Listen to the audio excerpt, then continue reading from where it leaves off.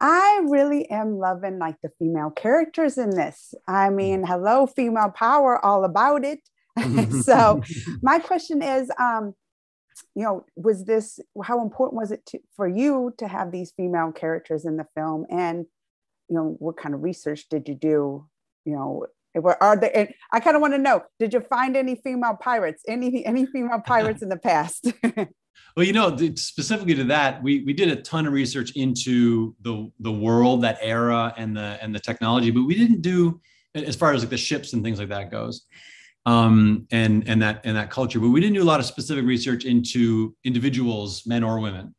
But I would say that one of the nice things about this movie, well, I'll say that we looked at Master and Commander a lot as a great reference point for a movie that has where it's set in a certain era and has a real feeling of authenticity, but obviously that's a certain time and a place in our history on planet Earth. And so it's all men, of course, right? But with this movie, it's a fantasy world, and so we could really design the ship's crew any way we liked, and so that allowed us to actually make it resemble more our world today, right? And make it feel more relevant in that way. So being true to sort of the technology of the time, but I would say, as far as representation and culturally, it more reflects our modern era. Hey, my name is Kathy. It's nice meeting you. Nice to meet you too. We love the movie, and so I wanted to know two things. How different was it from Disney to Netflix? Mm-hmm. And were you able? Have you seen the movie in its entirety? Oh yeah, it's been done for months. Yeah. Okay, I didn't know if So is it everything you expected it to be? And was there anything you could have tweaked if you could have? Oh my gosh, well, we'd be here all day because I'm that way with every movie. I focus on like, I really wish I would have made one tiny little choice differently, and I will be guilty of focusing on that one little thing. As far as like was it different at Netflix versus Disney? It was. Yes and no, I'll say. I moved from Canada to work at Disney Animation, and I was there for almost exactly 25 years, which was half my life, right? And so and I was used to working a certain way, and I knew the people. I have relationships, friendships that go back decades at Disney, and I still do. And so it was very comfortable. And I got along great and with everybody there. But the choice to leave and come to Netflix was really just me wanting to mix things up for myself. It was just a personal thing where I felt like I just wanted to disrupt myself as an artist and to make sure that I would never become too comfortable or too complacent, But coming to Netflix, it was radically different in that I was going to be meeting a whole bunch of new people, strangers, and coming together and making a movie with a new group of people. And I'll admit that first day when I drove not to the building I've been driving to for 25 years, but drove in another direction to a new building, I had that first day of school feeling, where you're nervous, but you're also excited about what lay ahead. And it was certainly activating and energizing to work to meet all sorts of new people who'd come from all different backgrounds and disciplines. People coming from film, TV, 2D, stop motion, CG animation. People who worked in had all different experiences, working lots of different ways, coming together to make this thing. That was a very different experience for me. And it was scary and it was hard, but it was also really motivating. And I think you hopefully feel it in the movie when you watch it, that the crew felt really galvanized around the possibility of what this movie could be. It was absolutely spectacular. And the reason why I asked you that question was because my kiddo and we were discussing, he loves movies. He wants to be an animator. And we were talking about the director and we were talking about the animators and whatnot. And then he says, Mom, he went from Disney and Netflix. Do adults change their careers? I said, no, but you could change where you work, your location. So you could, spice up life. And he was just stunned. that you would have done that. So thank Yeah. you for answering that, because I'm going to have them watch what you say. So I love that. I love what you said. So thank you. I appreciate it. Hey, Chris. Hi. So my question was, well, bringing all of these kind of like elements and inspirations together, was there like an aha moment, like the light bulb went off in your head and you knew what the sea beast was? That is such a good question, because the process, I think when it's done right, at least my experience of movies I've worked on and great movies that I've been sort of adjacent to and that I've seen really come together, it's a constant state of exploration to try to find the movie and try to find the best version of the movie. And so at any given moment, you think you're making the best version of the movie, but then a new idea comes along, a new revelation, and you adjust and you add a character, add an idea, adjust a theme. And with animation, it's at its best, it's very collaborative and very iterative, where we're constantly challenging our assumptions and the movie is constantly evolving towards something that you don't quite know what it is yet. And so strangely, you don't kind of know what it is until near the very end of the journey, because we're in a position where we can keep tweaking and making adjustments towards nearly the very end of the line. And so in a way, the light bulb moment is when it's done. You go, now I know what it is, But when it starts out, you have a script or a set of story reels and you're feeling good about it. Otherwise, why would you invest that amount of energy into something if you didn't feel it had promise? And so all the way along, you're feeling like optimistic, but you're able to describe what it is that you're excited about, why you want to make this movie, what's great about it. Otherwise, again, why make it if you don't think there's anything great about it? But then you have to always, but not get stuck, be willing to say, oh, you know what? Now that we've seen more of the movie put up, it really has opened up our eyes to new ideas, new possibilities. And so you have to be flexible and listen to the movie. The movie starts talking to you, right?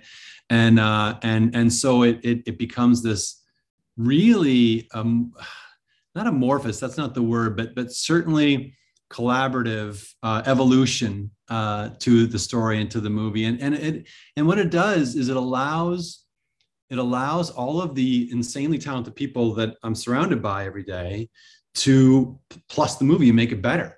Because it's there, and it's, as you're working on it, it's kind of bare and it's open to you, and it allows, hopefully you're in a place where you're allowing these great ideas to adhere to the film, so that's a long answer. That's a long way around the bend to say that there isn't really that light bulb moment until the very end, or if there is, you don't quite trust it. Because you're like, okay, this is the best idea right now. This is the best version of the movie right now. But you're pretty sure as you move down the road, it's going to keep getting better and better. Awesome, thank you. Hearing you talk about it, I only got to see 40 minutes of it. Now hearing you talk about it, I'm like, I need more. So my question is, what do you want people to take away after, seeing the movie in its entirety? Well, that's obviously it's a pretty big and ambitious movie, and so that's a big question with a probably a big sprawling answer, which I tend to be guilty of. But a lot of it is, some of it is just, I want people to have a great time. I want people to be immersed in this movie and have an experience similar to when I would watch a movie like Lord of the Rings, or shows like Game of Thrones, or Blade Runner. Or any of these movies that really take you to a place that feels very complete and resolved, and it really invites you to inhabit that world. I want people to have that kind of experience. And so some of it is just, I want people to feel a certain way as they're watching it, be entertained by it, but I think that it's some of the themes, as the story advances beyond the point that you've seen, the themes start to crystallize a little bit. And I think that there are ideas about the nature of conflict and our tendency to demonize the other. There are things like that start to become more apparent as the movie unfolds, and unfortunately things that feel in a way more and more relevant today that the movie's taking on. It almost sort of gained relevance over the course of years of its development. And so there are you're trying to do two things. You're trying to get people on the edge of the seat with these big, fun, over the top set pieces. You're trying to entertain people, invite people into an immersive world. But at the same time, at the end of the day, hopefully you have some deeper thematic notions for people to really think about. So you're trying to serve both masters, Question. So when you were little, I wrote this down because I want to make sure I didn't screw it up. When Sure. you were little, did you were you into classic adventure movies? And if you were, is there a specific classic adventure movie that inspired you? Well, yeah, I mean, certainly Star Wars left an impression on me, like everybody else, right? Like I'm not alone there. Yeah. But you know what? The King Kong, really, I loved King Kong, and Okay. I'm at the age where the 70s version was my King Kong. And I know it's not considered like the good King Kong, but it was my King Kong. And I loved it. And just that idea of setting sail towards the uncharted island and not knowing what you're going to find there I was just riveted. And I remember collecting King Kong cards from that movie. And I was just so excited by it. And it was just it was so big in its scope. But it also had a giant creature and monster fights that, everybody likes those things. At least certainly I did. And but they also you were invited to empathize with the monster, and that's hard to do. With the difference in scale, it's hard to really connect with something like that. And they managed it, and so it ends up being at the end of the day an emotional movie. And so as I was, embarking to make my own, movie that featured giant creatures, that was definitely one that I would reference a lot. My experience watching that movie. So I would say, King Kong, probably Raiders of the Lost Ark would be the other one that for me was like a lightning bolt moment for me, just sitting in the theater watching Raiders and feeling like just being conscious of the fact that adults, I was a young kid watching Raiders, and I was cognizant of the fact that adults made it, and this I remember watching the movie and loving it, but having this internal conversation that I can grow up and I can still appreciate and love the same things that I love now, and maybe on some level I understood you could make a living making things like that. And that was, I don't know, I feel like I walked out of the theater changed by it. And so probably King Kong and Raiders are the two most impactful for me. So I was just curious, coming from the animation that we've had from you, from Disney, and now this animation that we have sort of at Netflix, it's kind of evolved. And so just in watching the first 40 minutes, just the amount of stuff that we see from like rope animation and hair animation and just movement animation, the water animation, everything like that. I was curious as to, when you were writing the story and visualizing, what you wanted this movie to be, when you talked to the animators and when you were going over this stuff, like, how kind of was that setup of like, we're going to, do this story and, with these sea creatures and the animation, how it's going to be like, what was kind of like the headspace behind that, I guess, if you will. Yeah, I probably should have been a little more conscious of some of the challenges when I was first designing the story. Because one thing you definitely don't want to do is set a movie on a ship that's out in the open ocean that's covered in ropes. And so it's like, it was very challenging from a technological standpoint. But the nice thing is, I think animation is a relatively small community, and I think we're proud of the work that we do, and we want to make great movies, and we want to keep raising the bar. And people in animation tend to respond to a challenge, and there's this cyclical thing where the stories can inspire the technology to adapt and to advance, and then the technology inspires the stories, and so there's this constant sort of almost challenge going back and forth. And so, for example, I remember back on Big Hero 6, we had one character that had longer hair and another character that had a necklace around his neck.